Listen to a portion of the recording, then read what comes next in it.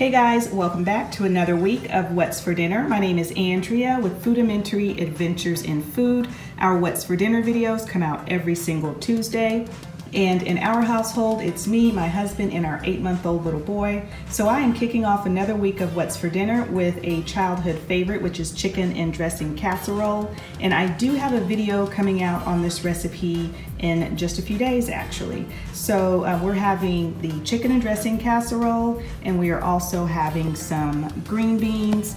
And these are the green beans that I used, and I just doctored them up with some sauteed onions and bacon, and then I made some homemade mashed potatoes. I finally figured out the secret. So I made 2 pounds of potatoes. I boiled and chopped them up and then drained them, and then I added warm whipped cream. That's what, or whipping cream I should say, not whipped cream, warm whipping cream. So if you add it cold out of the refrigerator, it kind of seizes up the potatoes. So I took a cup of whipping cream, heated it up in the microwave for about a minute, got it nice and warm, and then I added it to the potatoes, and you can see how light they are and fluffy. They are so good. I added butter as well, and that's it. So this is what we are having for dinner tonight, and we'll see you guys next time.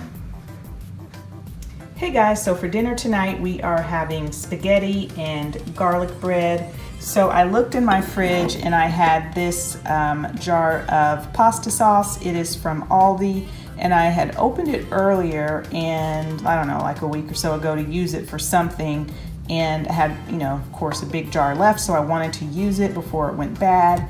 And to that, I added this salsa. I had just a little bit of salsa left in this jar, and Howard and I weren't crazy about it anyway. So typically that's what I'll do. I'll just look in my fridge to see what tomato-based products I have. When I'm making spaghetti sauce, I'll just throw it in there.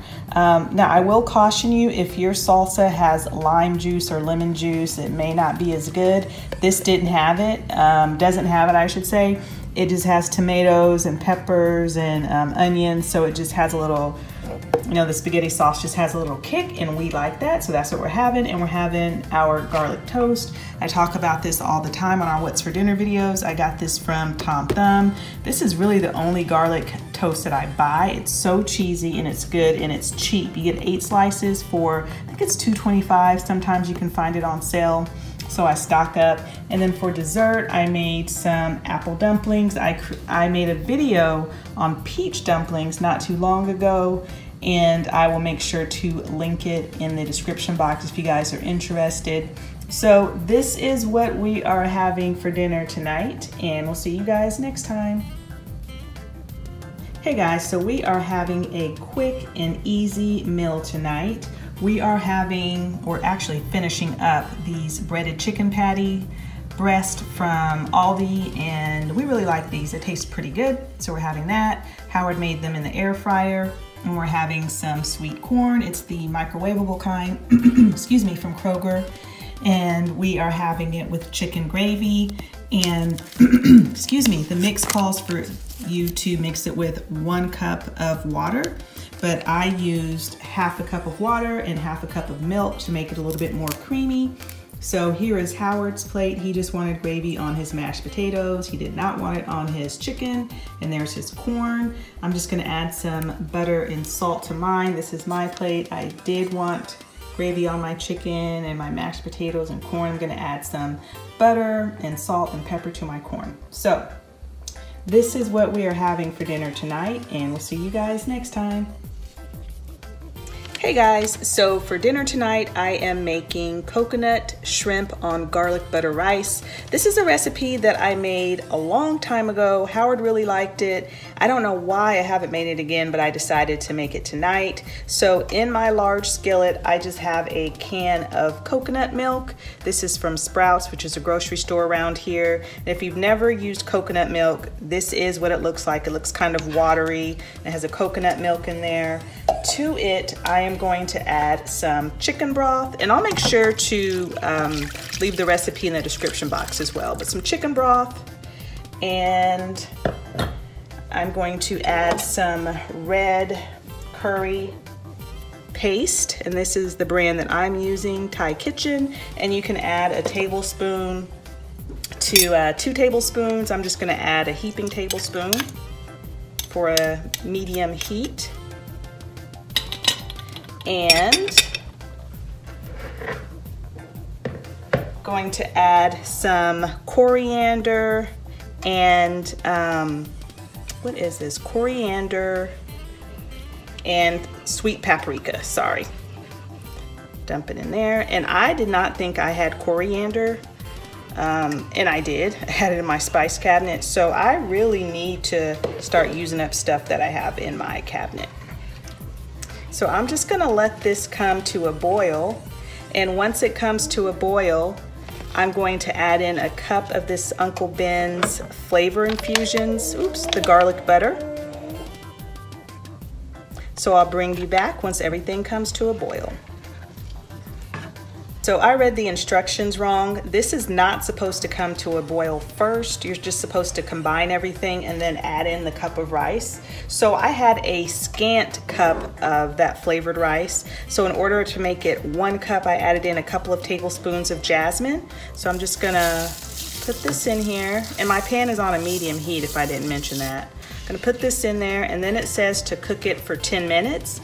And then after it's cooked for 10 minutes, I'm supposed to go in and add in my 1 pound of shrimp, which I had in the freezer. So I will bring you back to show you the finished product as soon as it's finished. So here is everything all plated up, and I tasted it and it's really good. It tastes like I remember. And so what I will caution you about, the recipe says to just boil the rice for 10 minutes, then add in the shrimp. Don't do that. Wait until the rice is almost done and then add in your shrimp. I overcooked the shrimp waiting on the rice to cook.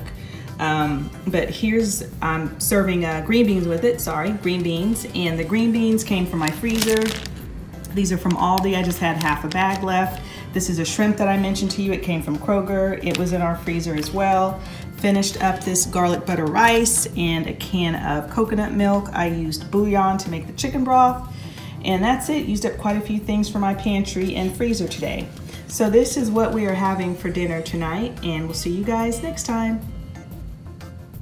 Hey guys, so Harrison is having dinner, so you'll probably hear him in the background, but for dinner tonight, quick and easy, I had some coleslaw mix in the fridge that I needed to use up before it went bad.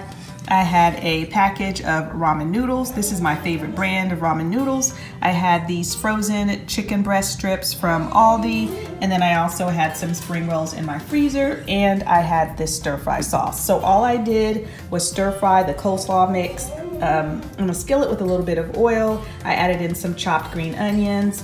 I prepared the soup but drained the noodles, and I didn't add the flavor package. But once I drained the noodles, I tossed them with sesame oil so they wouldn't stick together. I added them to the skillet along with a handful of the chicken strips, and then I added about 1/3 cup of stir-fry sauce. To the stir-fry sauce, I added the package of seasoning that came in the noodles, and then I just poured that in the skillet, and this is what it looks like. So Howard and I, of course, are having dinner tonight, and we have enough for more for dinner tomorrow.